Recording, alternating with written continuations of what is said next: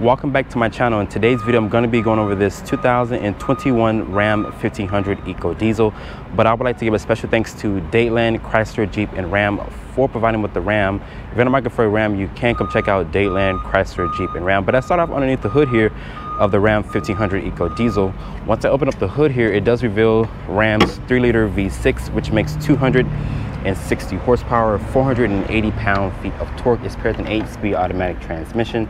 As the Ram 1500 sits, it weighs 5,200 pounds. Fuel economy is rated at 22 in the city, 32 on the highway, and 26 combined. Even though this vehicle weighs nearly 5,000 pounds, it still does get really good fuel economy here with the 3-liter EcoDiesel. And this also has the best-in-class towing at 12,560 pounds. So it outbeats the Ford and the Chevy Silverado with this diesel powertrain here. But shedding the hood here of the EcoDiesel,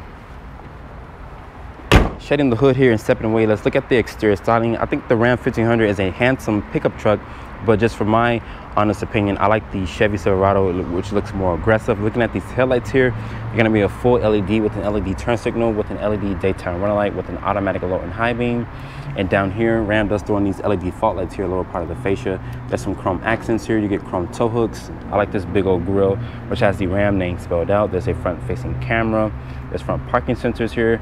But I want you guys to comment down below in the comment section. What do you guys think about the Ram 1500? Like I mentioned, the Chevy Silverado is going to be my personal taste when it comes to more of an aggressive look. But the Ram 1500 is a handsome-looking pickup truck. Making our way to the side profile here.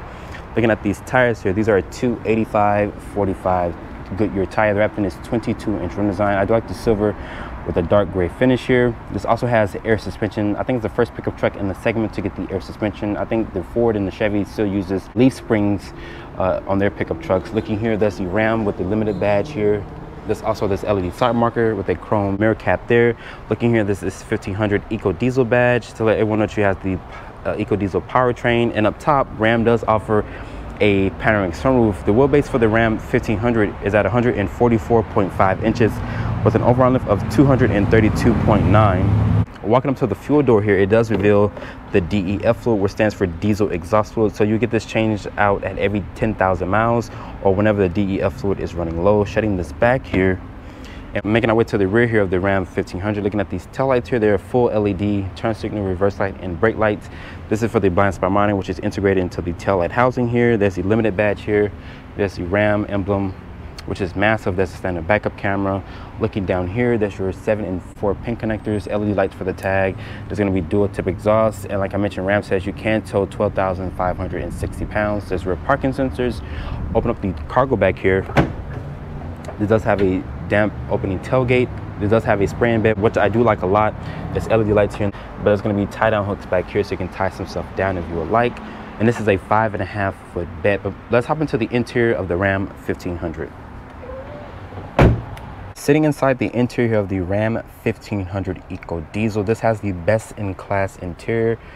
As you guys can see, a very nice interior. This does have this 12-inch display. Here's a Uconnect 4 system. Doesn't get the Uconnect 5 system for this model year. But shutting the door here of the Ram 1500, the door sounds pretty solid. But to start up the Ram, put your foot on the brake and press the start-stop button right here. Like I mentioned, this does have the EcoDiesel powertrain. You guys can see the gauges did a nice sweep.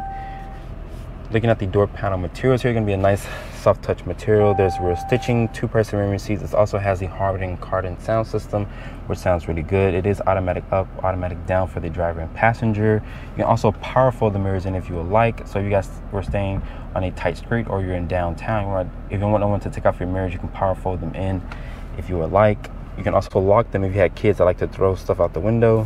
There's gonna be this nice material here on the actual door panel. There's like this wood, there's this wood trim here. Nice grab handle to shut the door. Down here is gonna be additional storage, cup holder, and whatnot. This also has adjustable pedals. So if you're short like myself, you can bring the pedals towards you or far away from you. There's electronic parking brake, your headlight controls, the dimmer switches. This is a manual tilt telescoping wheel. I'm surprised to see that here on this 1500 limited trim. There's the turn signal stock and wind wiper stock.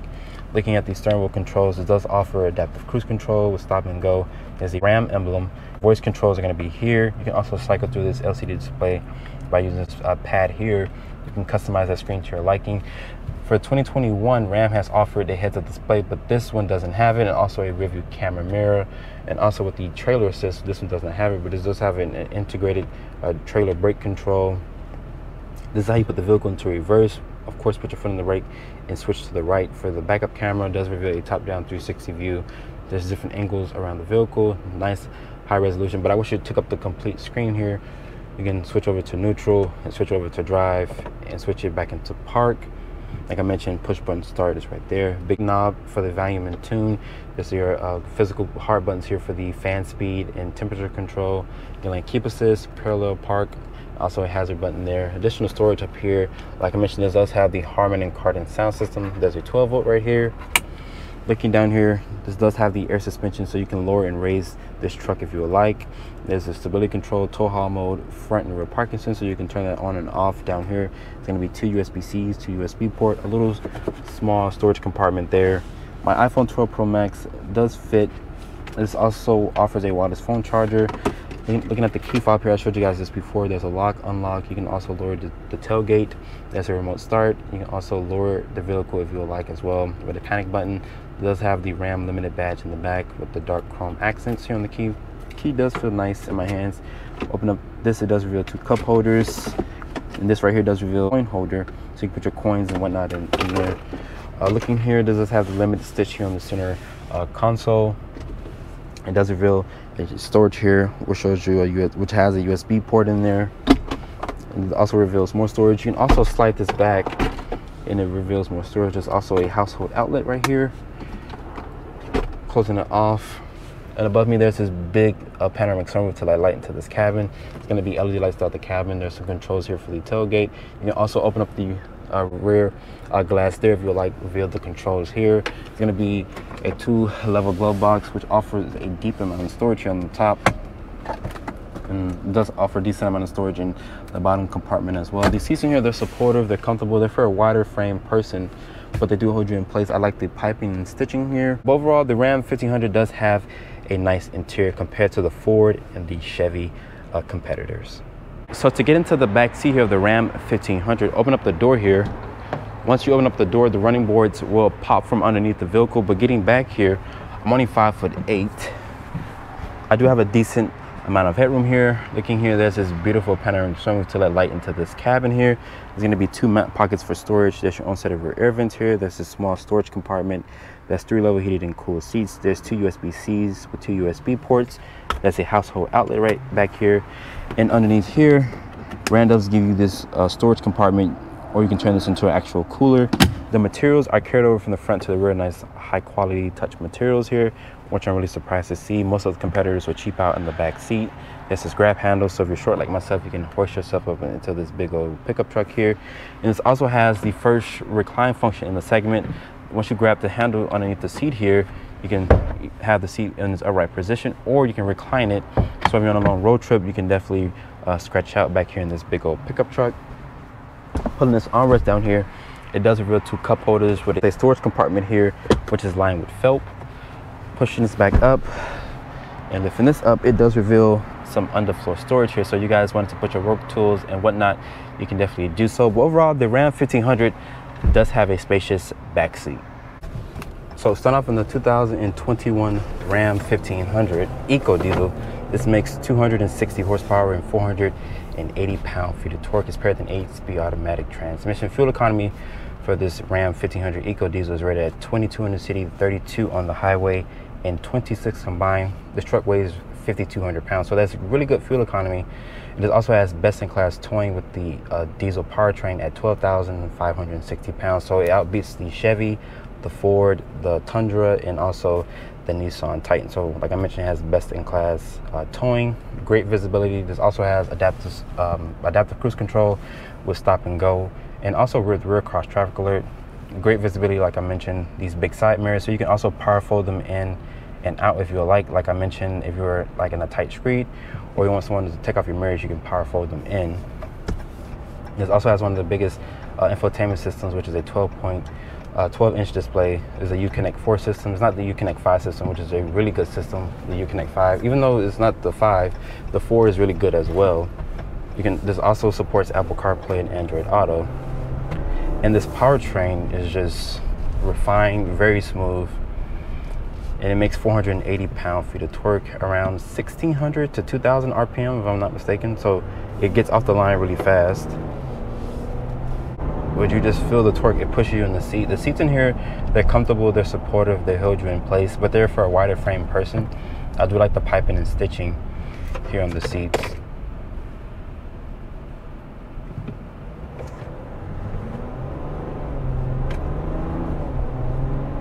And this is a 3-liter V6, so it's not like inline 6 like it is in the GM products. I haven't tested the inline 6 from the Chevy or the GMC Sierra just yet. Hopefully I will in the near future.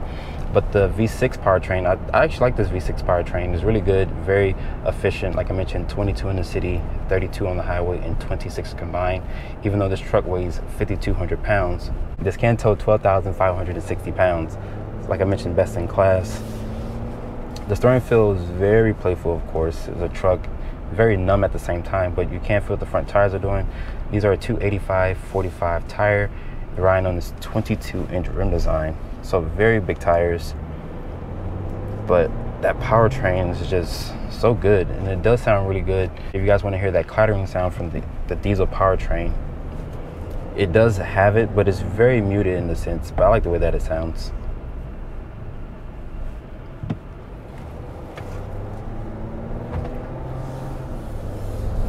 But let's do a launch here really quick.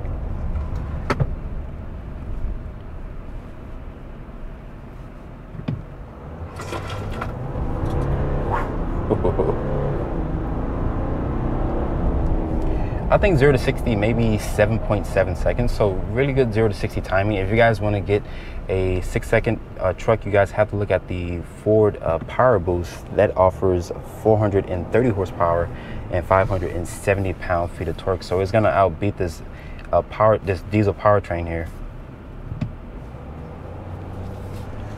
But this truck just drives so smooth, very refined, great powertrain, great visibility, great comfort. And I do like this massive 12-inch display.